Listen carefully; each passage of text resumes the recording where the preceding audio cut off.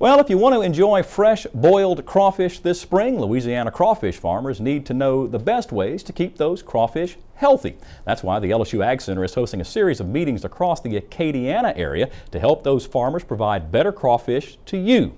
The meetings are scheduled for February 21st at 1 p.m. in Opelousas at the St. Landry Parish Extension Office, and later that evening at 6 p.m. in the Ville Platte area in the Evangeline Extension Office. There will be another meeting the next day, February 22nd at 6 p.m. in Jennings, the Jeff Davis Extension Office, and the last is set for February 24th in Abbeville at the Vermilion Parish Extension Office. All those meetings are free and open for you to attend. For more information, you can visit our website, twilatv.org.